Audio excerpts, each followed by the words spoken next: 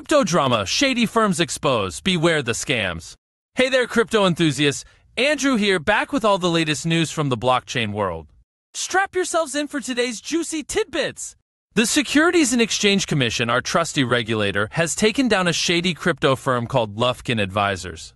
They accuse this firm of pulling some dirty tricks, like losing track of clients' crypto assets and investing in their own spouse's employer without telling anyone. Oh, let's not forget about messing up withdrawals and failing to keep proper records. Talk about a recipe for disaster. Lufkin Advisors isn't the only one in the spotlight. The Financial Industry Regulatory Authority, or Finra, has got its eagle eyes on crypto assets.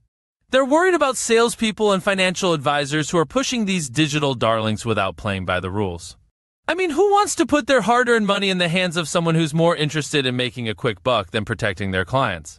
Speaking of scams, the Financial Action Task Force, a global organization that fights money laundering, has issued a warning about a new type of crypto scam that targets beginners and unsuspecting investors. These scammers set up fake websites that look like real crypto exchanges and lure in victims with promises of high returns. But in the end, they just steal your money and run. So, remember folks, if it looks too good to be true, it probably is. Before I wrap up today's show, let's not forget the all-important shameless plug. Dive into the world of cryptocurrencies with Paybees. Whether you want to buy, sell, or exchange, we offer it all, starting from just $5. Click the link in the video description to get started. Alright, my crypto buddies, that's all for now. If you enjoyed this episode, don't forget to subscribe to the channel and give us a thumbs up.